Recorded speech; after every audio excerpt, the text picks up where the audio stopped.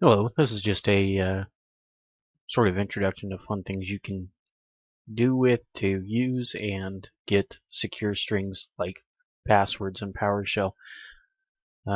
Just wanted to kind of start off with a few of the basics here, um, in case you're not super familiar with PowerShell already.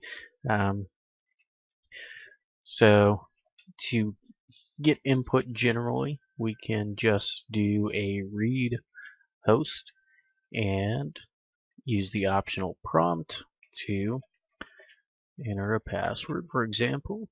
Okay, and then what we get is this, and you can put this, of course, in OPS1 script or anything else you would normally do with a password. And then there you go, right there, plain text, just like that. Easy to read now and easy to read back out. So obviously not very secure, not hard to hide really from anybody walking by or looking over his shoulder or running the script later.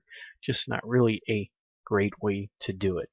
Um, it is good that you can easily pass that into basically any application or additional script or WMI remote queries, for example. Some of them sometimes don't really like secure passwords, so you've got to do this. Um, let's see. Another thing that we can do is we can do essentially the same thing where we do this, but we do it as a secure string. Okay, and now my easy password is masked, so at least people looking over the shoulder can't really read it. And if we try to echo it straight back out, we get that. And really the hard thing at this point is getting something useful out of it if for some reason what you're doing doesn't take a secure password. So what we can do instead is we can use get credential.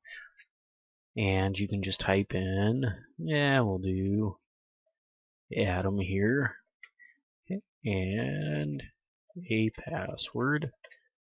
Okay, there we go. And now we've got Adam misspelled and System.Security.SecureString. So again, we're kind of where we were a minute ago. We've got a secure string, we've got a username, we've got a full credential package to some extent. But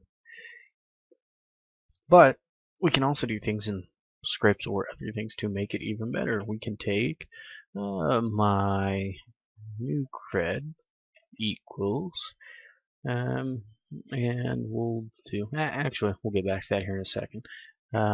If you have not used this yet, definitely very useful.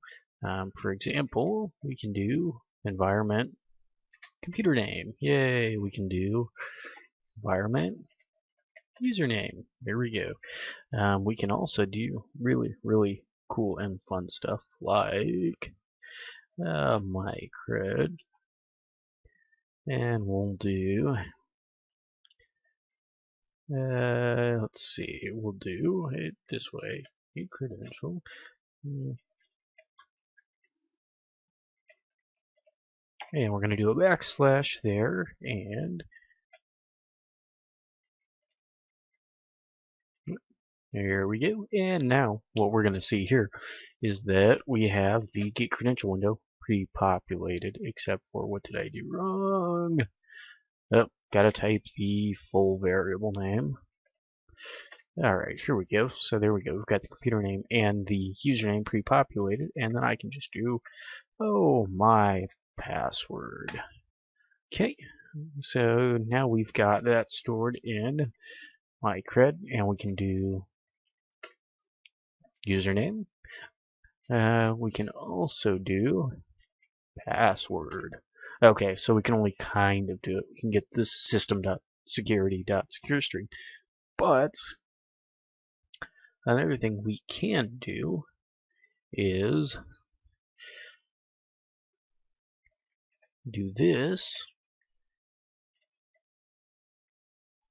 okay, to get the actual password back in case we do have to use it for whatever reason.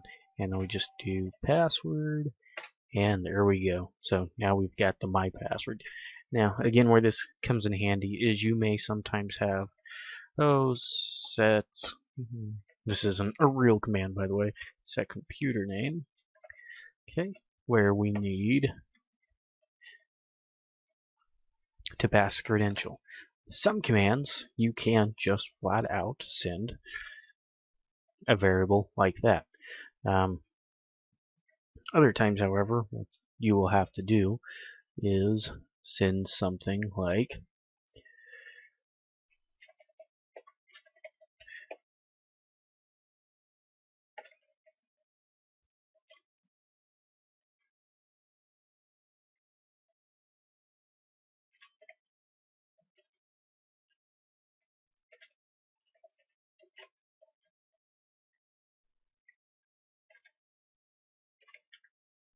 okay, so we're getting close, and we could do something like that.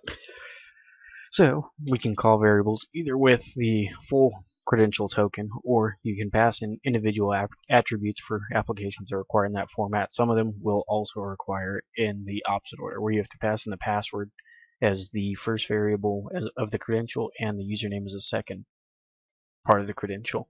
But this is an easy way to work with them, and it's especially useful in something like a PowerShell script where people will use it and possibly have somebody looking over their shoulder. So you want it to at the very least be masked, preferably actually be secure. But using the get credential with the system environment variables or the built-in PowerShell variables, you can actually pipe stuff in, take it out, and kind of use it in a way that's a little bit more elegant, especially maybe if you're going with WinForms and PowerShell. Uh, that's it for today. Thanks